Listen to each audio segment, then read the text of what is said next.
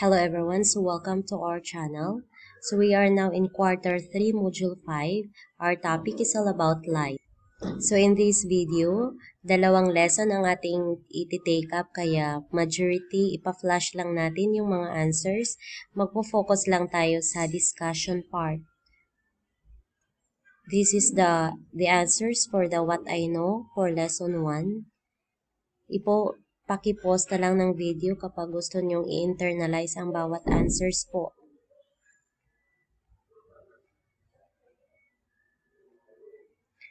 Okay, so itong activity 1, may answers na siya. Okay, paki-pause na lang po. Activity 2 rin po. For the what do you think are the sources of light, ang answers niya is itong lahat na nasa paligid ng sun. So ito ang answers. For the natural sources na enumerate ko, for the artificial sources, itong hindi ko na enumerate sa number 2 na nandito, yun yung answer sa number 3. For number 4,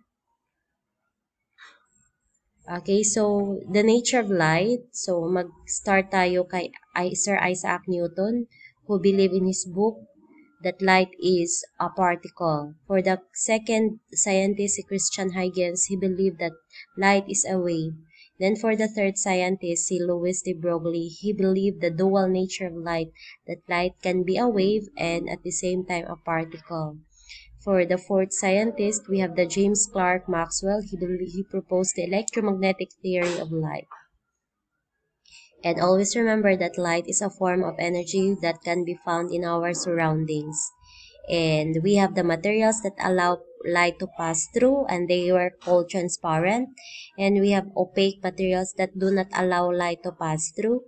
And we have the translucent materials that partly allow light to get through. So partly lang siya, hindi talaga lahat ng light mapass through sa translucent materials. Then we have the sources of light. We have the natural sources, the sun, the stars, the fire, the lightning. And we have the artificial sources. These are man-made. So we have the incandescent bulb, candle, matches, gas lamps. And we have the luminous objects. They're the objects that produce light. So we have the sun, incandescent bulb, candle, flashlight, matches, and gas lamps.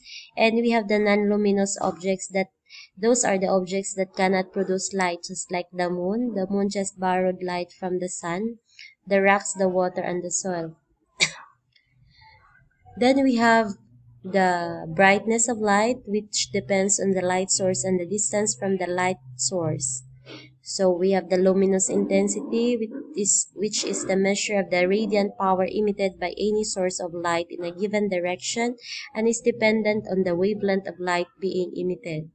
And we have the special instruments that can be used for luminous intensity. We have the photometer.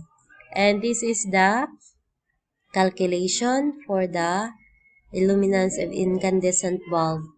For the intensity, this is the formula. I-pause nyo lang yung video para mag-internalize kayo sa computations. For the what's more, kayo na ang bahala mag-answer dyan using this. And the what I have learned. Activity 3 answers, activity 4. And for the complete me, nag-crash out ako kay Isaac Newton kasi hindi siya included dito kasi wala naman dito hindi naman siya answer dito. Si Louis de Broglie, palit niyo dito. For the what I can do, kayo nang bahala dyan. Then assessment tayo sa lesson 1. Flash ko lang ha, para hindi tayo maubusan ng oras. Paki-pause lang ng video para po kayo maka-internalize sa answers. Okay, for additional activities, kayo na po ang gagawa ng color spectrum wheel. You may send to us your experience in the comment section below while doing the color spectrum wheel. Let's start with the what I know portion sa lesson 2. Okay, paki-pause lang ng video para po kayo maka-internalize sa ating answers. Okay, until number 15. Then, we have the characteristics of light. May answers po pala sa activity 1 tayo dito. Paki-pause lang ng video. And for the activity 2, activity 2 is entitled The Shorter the Higher One kasi the shorter the frequency, the higher the wavelength. So, for example, itong frequency ni radio wave 3 times 10 to the power of 7 pero ang kanyang wavelength is napakalaki. Pero kapag i-multiply mo sila, pareho lang naman sila ng speed. Okay? Lahat. So, may answers din tayo. Paki-enlarge na lang nito or paki-pause ng video para po maklaro ninyo. Okay. And then the what's new portion. So, basically, instead of exponent, nilagyan ko ng caret kasi hindi possible na mailagay na small c9.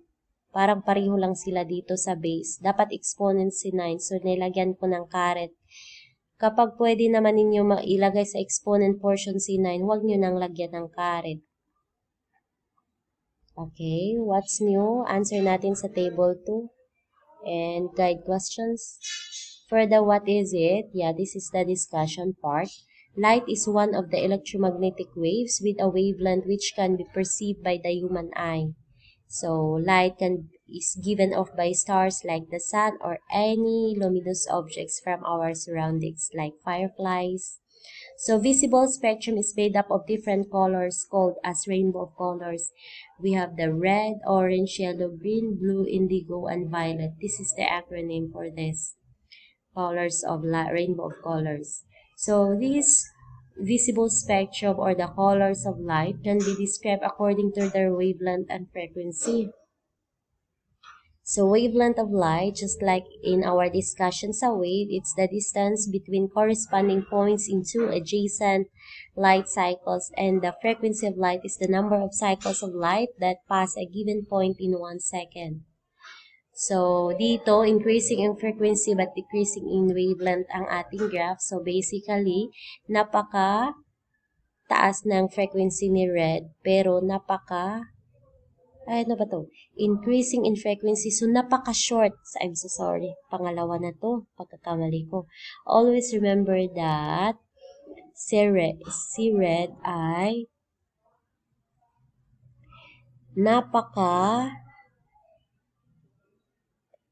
napaka-taas ng kanyang wavelength. So, kasi dahil mataas ang kanyang wavelength, napaka-baba ng kanyang frequency. Okay? Napakababa ng kanyang frequency. Tama po ba? Longest, yes, that's it. From the 7 colors of light, the red color has the longest wavelength but it has the lowest frequency among the light spectrum. So, ito lang ang gawin ninyo kasi si wavelength and si frequency, they are inversely proportional. Kapag mataas yung isa, mababa yung isa naman.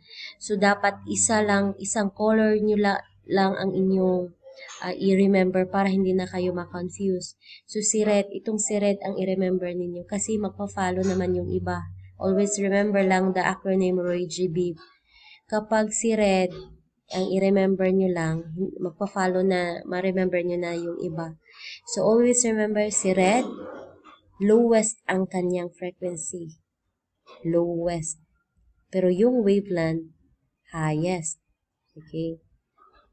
Highest man si wavelengths ni red, so of course, lowest si frequency niya. Okay? So, yan lang i-remember ninyo. So, the product between the wavelength and frequency of each color of light is the speed. We call it the speed. So, the speed of light depends on its frequency and wavelength. So, each color travels at different speeds when they travel through a different medium such as the solid, liquid, gas, or the air, water, solid materials.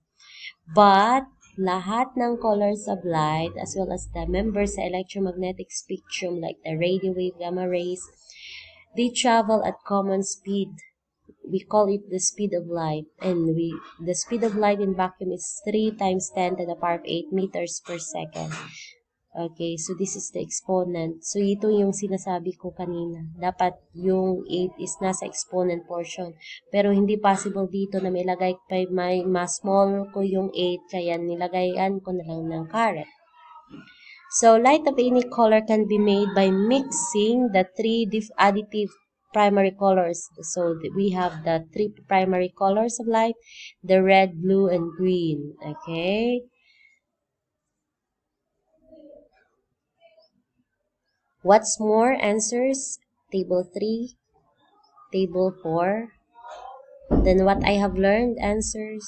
Okay, paki-pause na lang yung video para mag-over nyo yung answers natin. And for the assessment then, okay, until number 15. And we have the additional activities answers din. So, thank you so much for watching our video. So, basically, nag-flash lang ako sa ating answers kasi medyo tired po ang guro nyo. Maraming module na dapat isort ko pa para ma-distribute this Monday. And, maglilinis pa ako dito sa classroom kasi wala po tayong mga estudyante na pwedeng mag-help sa atin. So, if you find this video helpful to your part, you may comment down below for the interaction. So, thank you so much and see you sa ating module 6 na video.